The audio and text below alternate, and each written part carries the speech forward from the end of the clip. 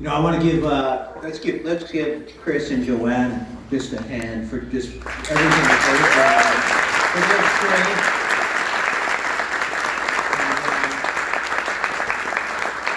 And just being examples, they really have been examples to us of two people.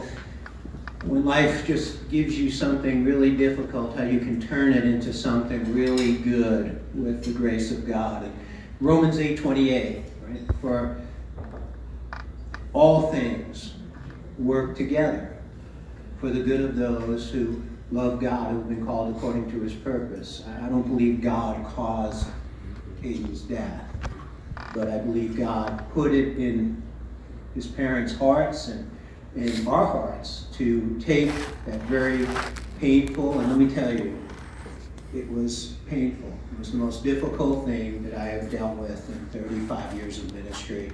And what I dealt with is 1/1,000,000th what those two people had to deal with and are still dealing with.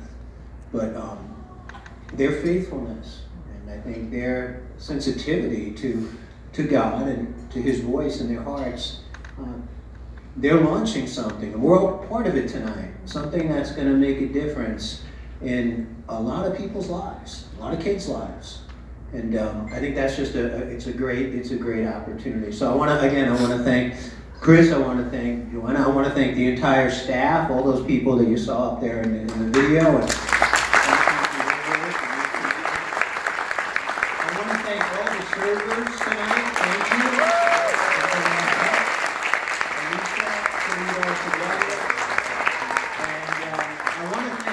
I want to thank Living Word Community Church, and I want to thank the church board, because I was the one who went to them and I pitched this. And actually, Sandy Medina put it in my mind at first. It was supposed to be a steak dinner, and we were going to cook the steaks. And then when Joanna looked at me and she goes, "You're going to cook like 120 steaks?" And you have to get a steak just right.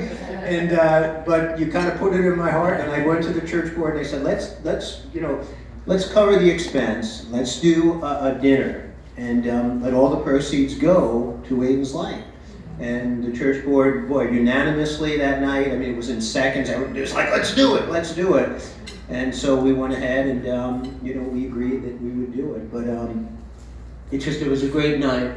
And it's just a great launching, I believe, of just a great charity that's going to make a significant difference in this world.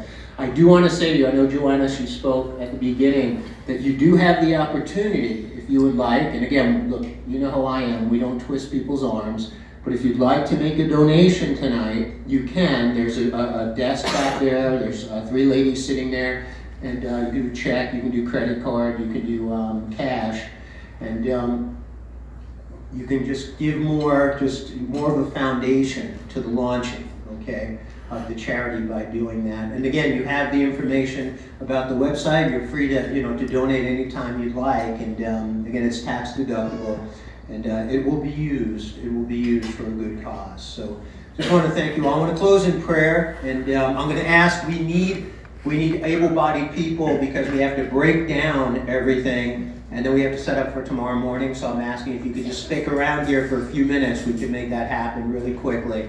And we'll pray together. Father, we just want to thank you. I want to ask a blessing upon Chris, and Lord God, I pray, Lord God, for Joanna, Lord God, that you would just bless them and their family that's here with us tonight. And that, Father God, just, Lord, that missing piece of not having, Lord God, this precious little boy in their life, that's not going to be replaced in this life. They will have that replaced when they go home and they see him again and they walk on the streets of gold with him.